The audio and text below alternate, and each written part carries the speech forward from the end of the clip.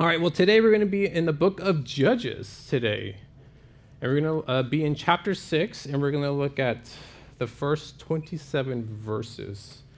I was tempted to cover like 6 chapters today, but God said, no, not today. Not today. But many of you, if you guys know the book of Judges, you know kind of how it works, right? It's a cycle of disobedience. Really, if at every chapter of this book, you will read, and the children of Israel did evil in the sight of the Lord. They would do evil. The Lord will punish their disobedience by sending a foreign nation to them to oppress them. They will cry out to God, and God will deliver them through men or women who were called judges. And throughout this book, you will see that pattern, that cycle. But really, in the book of Judges, as much as we can look at it and see the violence, the wickedness, the evil, it really isn't about that. It really is about how God is a faithful God. Even when we are so unfaithful to him, even when we rebel and betray him, God is still faithful and long-suffering towards his people. And how God is persistent in getting his people back in fellowship with him. And so today, I kind of want to look at one of the judges. And this particular judge is talked about in about 2 chapters. So he's a pretty significant character here. And obviously his name is Gideon. And I believe that he's a person that we can all relate to, because ever since I read his story, his character just captivated me. It interests me because I'm like, man, I'm kind of like him, afraid, doubtful sometimes, constantly asking God for confirmation, and I'm like, man, this is a character, a person who I believe we can all glean from. So before we start our study, pray with me, and then we'll get into it. So, dear Heavenly Father, we thank you, Lord. We thank you for this evening. We thank you for worship, Lord. We thank you for your word. We thank you, God, for your Spirit, Lord, who we know that he is here with us, that he is upon us, Lord, in us. But we also believe, God, that your Son is here amongst us as well, Lord. I pray that you teach us, that it's you, Father God, that just have that word for us, Lord. Touch our hearts. Help us to stay attentive. Give us the ears to hear. Give us the mind to focus, Father God, and to understand, Lord. And use me as a vessel, Father, as incapable as I am, Lord. Just use me, God, to show how good, powerful, and mighty you are, Lord. I love you, God. We love you, Lord. In Jesus' name we pray. Amen. All right, so Judges chapter 6, starting at verse 1, it says, "Then the children of Israel did evil in the sight of the Lord. So the Lord delivered them into the hand of Midian for 7 years, and the hand of Midian prevailed against Israel." At the end of chapter 5, we read that Israel had peace for 40 years. And really, this came after a season of hardship for them. The Israelites, back to that cycle, the Israelites disobeyed God by worshiping false idols. God used the Canaanites to correct them. They cry out to God, and God calls a judge, Deborah in particular, to deliver Israel from the Canaanites. And so she did, and now the Israelites had peace for 40 years. But after the 40 years, we now read that the Israelites once again did evil in the sight of the Lord. And as a result, God delivered Israel to the hands of the Midianites. And now the Midianites have had a long history with Israel. They were the descendants of Abraham through his wife Keturah. So this group of people were distantly related to the Israelites. And we also see in Genesis that they were the ones who bought Joseph from his brothers. Also, Moses' wife was a Midianite. And it was the Midianites who hired Balaam to put a curse on Israel. So these group of characters are not new. They're constantly within the life of the Israelites here. And now we see them being used by God to punish Israel. And they are used for quite some time. It says that the Israelites were in the hands of the Midianites for 7 years.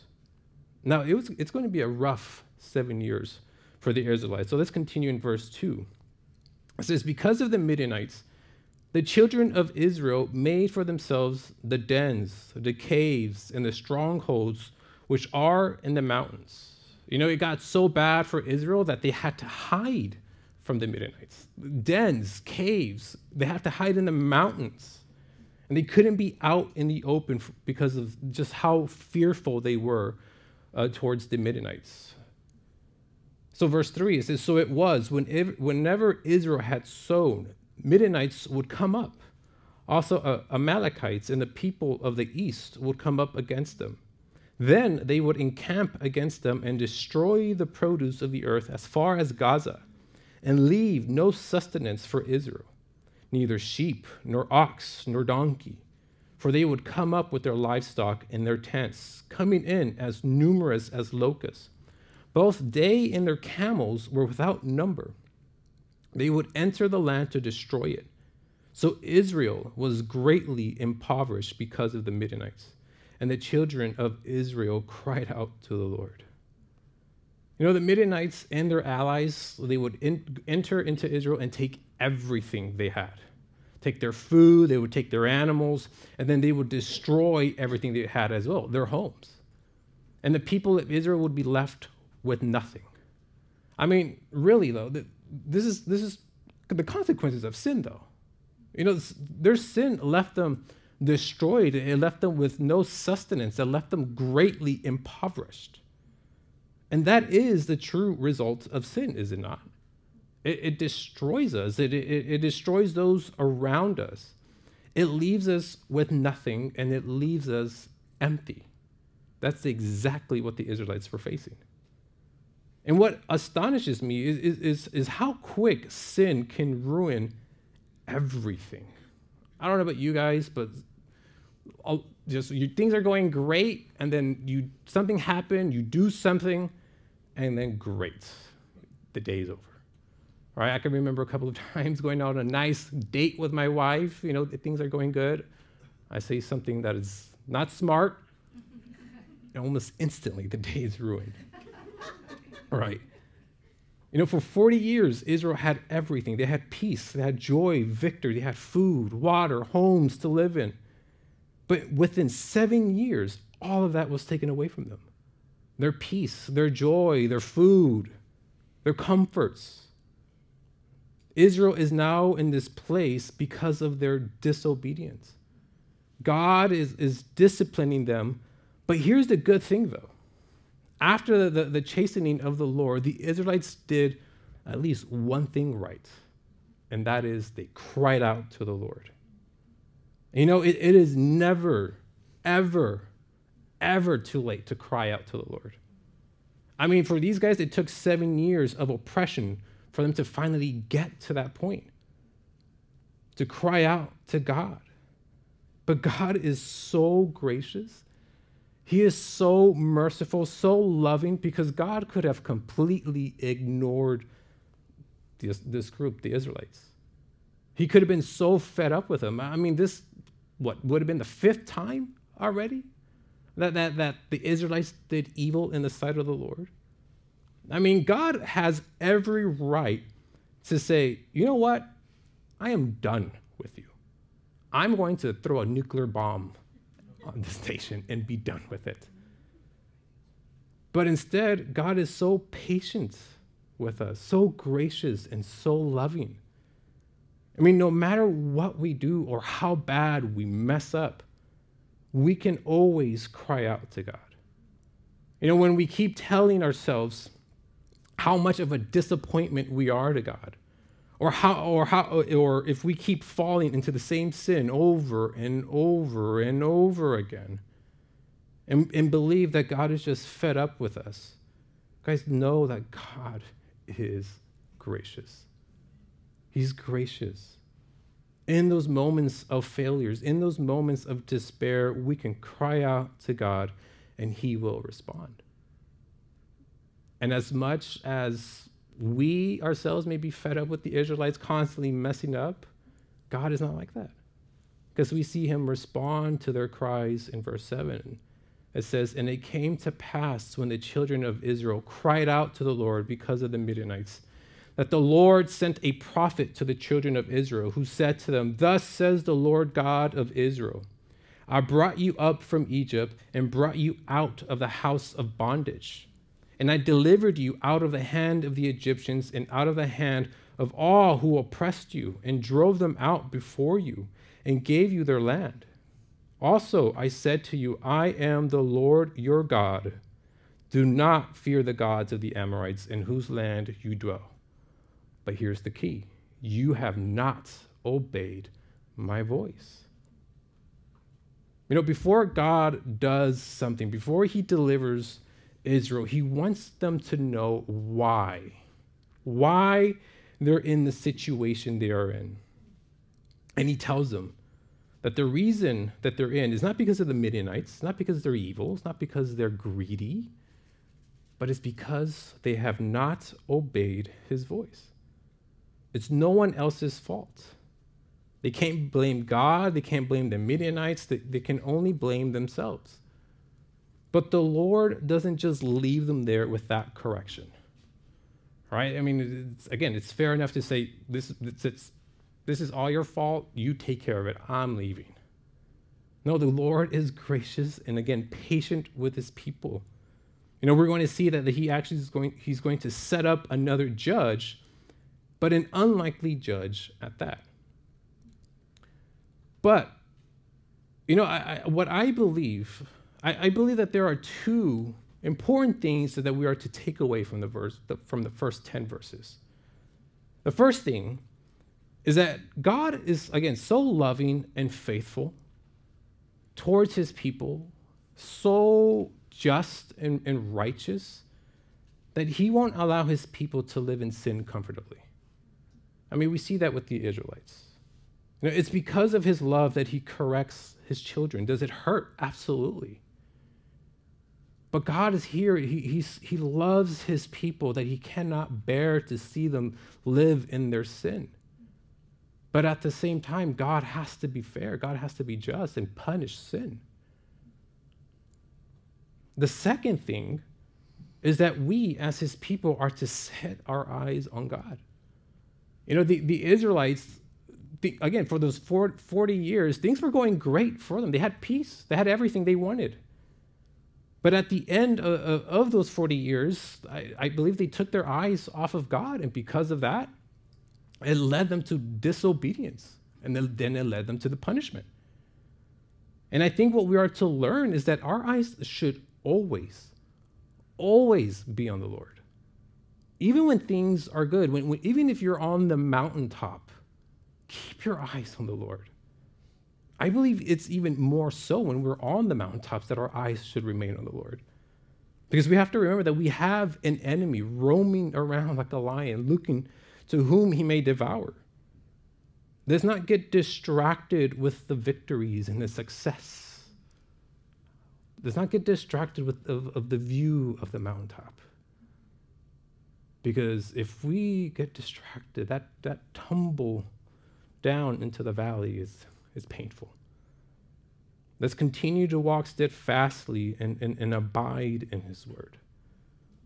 But now we're going to see who it is that God raises up to free the Israelites from their oppression. And we read it in verse 11. It says, "Now the angel of the Lord came and sat under the terebinth tree, which was in Ophrah, which belonged to Joash the Abizrite, while his son Gideon threshed wheat in the winepress in order to hide it from the Midianites. And the angel of the Lord appeared to him and said to him, 'The Lord is with you, you mighty man of valor.'" So who is the man that's going to free Israel from their oppressors? Gideon, the man who was hiding in the winepress. Not quite the hero we expect here, right? Because I don't know if you know anything about threshing wheat, but you don't thresh wheat in a wine press. And you're probably, why not? Well, to thresh wheat, you need wind to blow off the chaff. And you don't get that wind in a wine press, which is practically a massive basin. So threshing wheat would have been a difficult task for Gideon here. But why? Look at the reason why he was doing it in the wine press. It's not because he's not a smart man, but it was because he was afraid of the Midianites. Gideon was a fearful person. He was afraid that if the Midianites saw him threshing wheat, that they would go take his grain away and even potentially kill him for it. Now, you may also be asking, well, who is this angel of the Lord that is talking to Gideon? Well, I believe that this is Jesus before his incarnation. Because we're going to see later on in our study that the angel of the Lord accepts worship. But it's this angel of the Lord who called Gideon a mighty man of valor. A mighty man of valor? I mean, this guy is hiding. He's afraid of the Midianites. I mean, he's really the exact opposite of valor. But the Lord saw something in this man. He saw who Gideon would become, and the Lord calls him a mighty man of valor. Now, I don't know about you, but aren't you glad that the Lord sees us as who he will make us to be and not who we are now? I sure am. Because in my current states, I see how incapable I am, how fearful I can be. But yet the Lord calls us based on who we will become, on who he will make us to be. You know, I think about what Jesus told Peter and Andrew when he first called them. You guys remember what he said? He says, "Come and I will make you fishers of men." You know, at that time, Peter was, let's just say, a handful, right? He wasn't fishing for man, rather for men's ears, right? He was good at cutting men's ears off. But we see this man change completely. We see him in the book of Acts drawing a total of 8,000 people to the Lord. And even in our Sunday studies, we see Peter's heart of humility, his heart for God's people to be a light. And I am sure Peter or any of the disciples thought that Peter would not be used in such a way, that this guy was going to get in trouble, for sure. But we also see Paul, right? When God called Paul, he was on his way to murder more Christians. His title was a murderer. But yet Jesus saw who Paul would become, a man who would be sold out for Christ, a man who God could use to spread his message of hope. God knew that. God didn't call him, "Hey, murderer, you want to share my message?" No. And that's so encouraging to me, because even in my blunders, even when I fall so badly, Jesus still sees me for who I will become. Jesus still sees you for who you will become. And it's so motivating to me and encouraging to me, because God, this is a sign that God will work in me, will work in you. That he will change me, reshape me, making me more like Christ every day. Philippians 1:6 tells us, being confident of this very thing, that he who begun a good work in you will complete it until the day of Jesus Christ. You know, how do you see yourself now? Do you see yourself as a failure? Do you see yourself as weak, as a disappointment? No, that's not how God sees you. God does not see you in that light. You know, in Christ, God sees you as more than a conqueror. He sees you as his child. He sees you as victorious. And we, as his people, we can go out, walk this life being confident in that very same thing. But it seems that Gideon here had an issue with what God has said to him. And we're going to read what that issue is in verse 13. It says, Gideon said to him, "O my Lord, if the Lord is with us, why then has all this happened to us? And where were all his miracles which our fathers told us about, saying, did not the Lord bring us up from Egypt? But now the Lord has forsaken us and delivered us into the hands of the Midianites." Then the Lord turned to him and said, "Go in this might of yours, and you shall save Israel from the hand of the Midianites. Have I not sent you?" You know, when the angel of the Lord tells Gideon that the Lord was with him, Gideon immediately asks the why. If God is with us, then why is this happening? If God is with us, then where has he been? Why are things going the way they are going? Where are the miracles?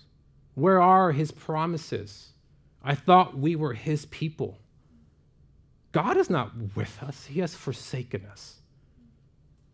If God is for me, if he hasn't left me nor forsaken me like the Bible tells me, then why am I in this situation? Why am I struggling financially? Why is my marriage dying? Why are my children rebelling? Why don't I have this? Why don't I have that? Why? I mean, have you guys ever asked those similar questions? I know I have, if I were to be honest. But realize that the angel of the Lord, God, doesn't answer Gideon's questions. He kind of completely just disregards those questions. Rather, he tells him, "Go in this might of yours, and you shall save Israel from the hand of the Midianites. Have I not sent you?" Gideon's probably like, "So are you going to answer my question or not?" Right? And I believe that probably the reason why God didn't answer Gideon's questions is because he already answered it in verse 10. He told them, he sent a prophet to them saying that it was because of their disobedience. The answer to the why is your disobedience. This is why. Maybe Gideon wanted a different answer. Maybe he didn't accept the fact that they were sinful people, disobedient children. Like many of us try to have God answer our prayers differently after he already answered it. Right? We're like, okay, God said no, but what if I go to the prayer group on Wednesday and pray? He may say yes. Or if I put it in and have someone else pray for me, maybe he'll say yes. Or maybe I just have to ask in a different way. Maybe his answer will change.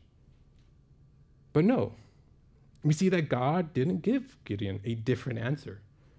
He didn't answer it at all, which shows to me that the answer remains the same because of their disobedience. But realize that God did respond to the very last part of Gideon's statement, though, where Gideon says, "But now the Lord has forsaken us and delivered us into the hands of the Midianites." You know, God responds to this very same thing. And he tells Gideon that I haven't forsaken you. That is a lie. I have not forsaken you. The Lord is with you. I am sending you to deliver the Israelites from the hands of the Midianites. I am sending you. I mean, what an encouragement this would be to Gideon, who was afraid and hiding in a winepress. Right? To know that, okay, maybe the Lord is with me. He is here. This person, this angel of the Lord, is telling me that God hasn't forsaken us.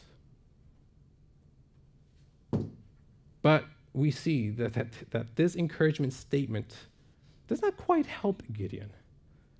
He still needs a little help to understand that what he's being called to.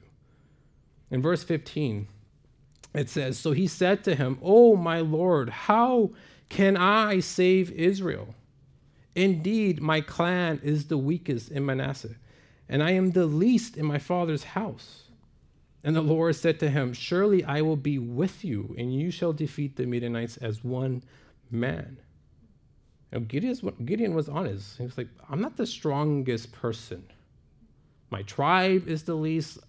I am the weakest even in my family. But I really do enjoy, I love this, because how many of us feel like Gideon? That we are the least among us. That we are completely incapable of doing anything for God. Simply because of who we are, what we've done, the type of gifts that we have or don't have. I mean, I feel like this all the time. Incapable, the weakest. And I'm like, Lord, are you sure you call the right person? But yet the Lord is still gracious enough to remind us that yes, but also that it's not about us. That is not about us. It's not about who we are or what we have done or what gifts we have, but it's all about him. He is the one that will provide all that is necessary for us to do what he's called us to do. We come to him like, Lord, it's all about me. I don't have this. I am the weakest. I. But the Lord says, well, it's not about you, bro, in my language. He says, it's about me.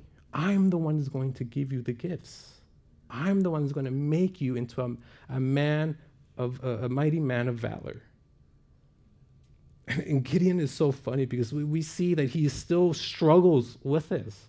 He's still doubtful. He's doubtful in accepting what God wants to do through him. So he's going to ask for a confirmation, in a sense. And we're going to read this in verse 17. It says, then he said to him, if now I have found favor in your sight, then show me a sign that it is you who talk with me. Do not depart from here, I pray, until I come to you and bring out my offering and set it before you. And he said, I will wait until you come back. So Gideon went in and prepared a young goat and unleavened bread from an ephah of flour. The meat he put in a basket, and he put the broth in a pot. And he brought them out to him under the terebinth tree and presented them. The angel of God said to him, take the meat and the unleavened bread and lay them on this rock and pour out the broth. And he did so. Then the angel of the Lord put out the end of the staff that was in his hand and touched the meat and the unleavened bread. And the fire rose out of the rock and consumed the meat and the unleavened bread. And the angel of the Lord departed out of his sight. Realize the beauty of this act of worship. Look at it. Gideon wanting a sign to confirm that the one is speaking to him is of God. He goes to his house, prepares a sacrifice to present it to the angel of the Lord. And what makes it so beautiful? Because we have to remember that the people of Israel didn't have much food at this time. They were poor. A lot of it, most of the food was taken away from them. Their grain, their animals, all of it was in the hands of the Midianites. What little they had, they either had to hide it from the Midianites or they had to ration it. But here, Gideon goes and prepares a young goat and unleavened bread from an ephah, which is essentially a basket of flour. So this is a lot of flour. This food would have been valuable to him and his household. But he prepares it for the Lord and brings it to God. And God said, lay that out and pour it out. Pour out the broth. And Gideon did. The Lord touched it with his staff, and immediately the sacrifice was consumed. And one looking at this, we could think, man, what a waste.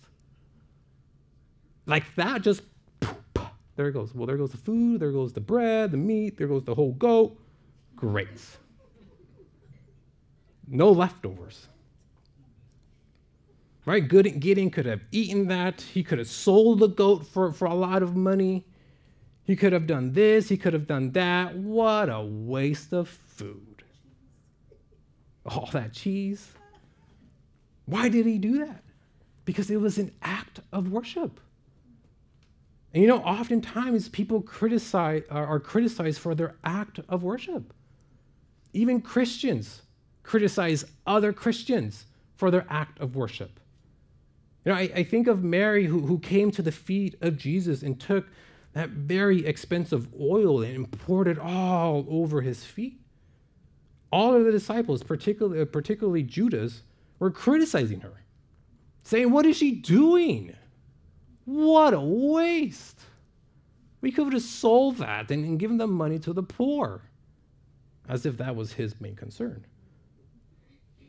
But you see, guys, worship is costly. And many people don't understand that. They ask us, why do you spend so much time at church? Why do you give so much to the church? Why do you have to take your Christian faith so seriously? Why? Because my God is worth every bit of it. That is why. And Gideon realized that. If this is God who is talking to me, then he is worth every bit of food that I have. And as Christians, this is how we are to live. A life that is consumed by God, a life that is poured out for God. And that is why Paul says in Romans 12:1, "I beseech you, therefore, brethren, by the mercies of God, that you present your bodies a living sacrifice, holy, acceptable to God, which is your reasonable service." And many people won't like that. Many people won't like that we are consumed for God, that we are poured out for God. They're not going to like that. But you know what? Who cares? Who cares if people don't like it?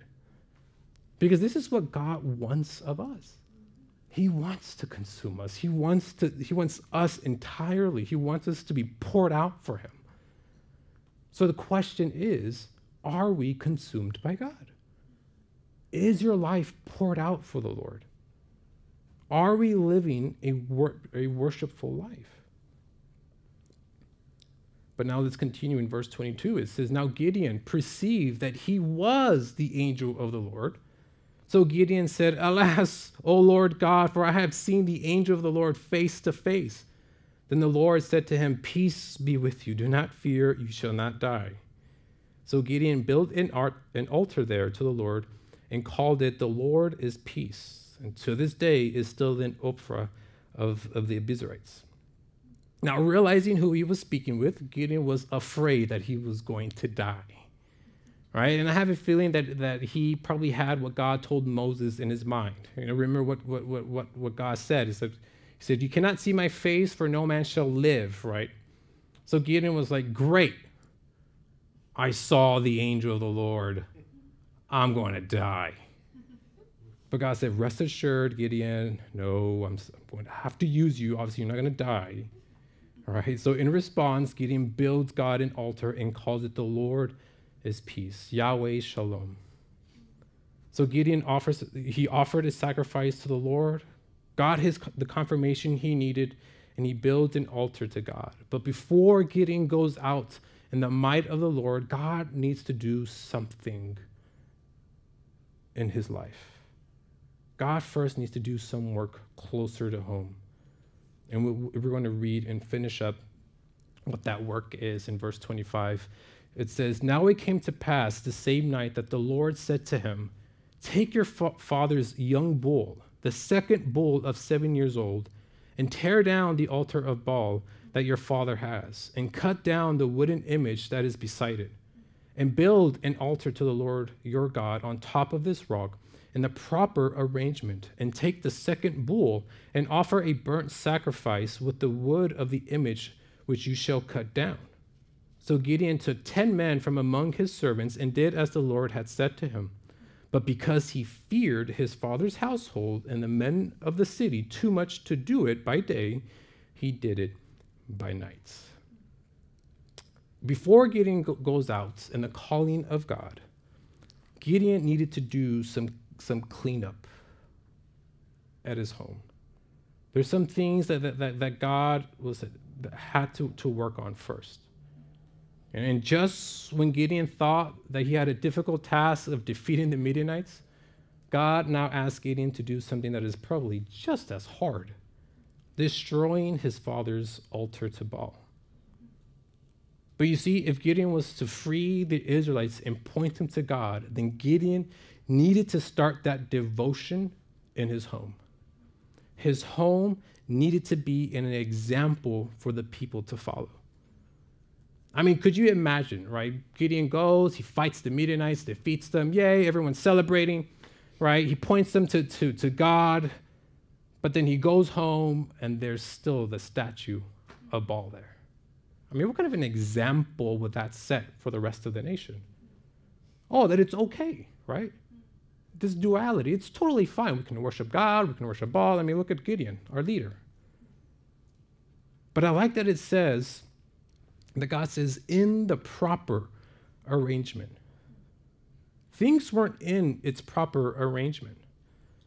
Things were out of order in the home of Gideon. And God wasn't in his proper place in the home of Gideon. And I really believe that what can hinder God from doing his work in us and through us is our lack of wanting to put things in its proper arrangement at home. And that could be in our marriage. God wanting to use our marriage as an example for other people to use, but there is a disorder within it. God has to work that out first. And even in our own walk, that in itself can be out of order. There could be things that we're holding on to, things that we're holding on to in the secret of our homes.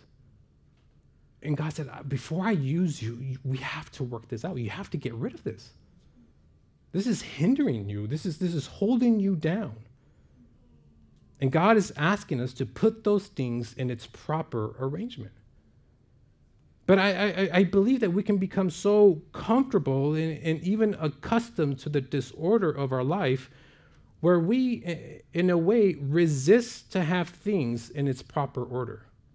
We can make excuses like, well, this thing has been part of my life for such a long time. It's no big deal, Lord. It won't interfere with the ministry. It won't interfere with our relationship. Or, well, it's not really my problem. It's actually my brother's issue. Why don't you talk to him? Right? Because really, the altar did belong to Gideon's father, right? Gideon could have told him, well, that's not mine. Go talk to my dad. Tell him to remove it. But God instructed Gideon to remove it. Why? Because Gideon, as the new leader, needed to set his home in order and needed to be an example for others to see. An example of holiness and an example of obedience. You know, I'm reminded what Paul says in 1 Timothy 3:5. He says, for if a man does not know how to rule his own house, how will he take care of the church of God? Now, I know that Paul here is speaking to the leaders of the church, but in some shape or form, we are all part of the ministry as well, though. I mean, we are called to encourage, to build up, to be a light, to be examples for the world to see. But how can we do that if our lives are out of place? Ministry starts in the home. It starts with us.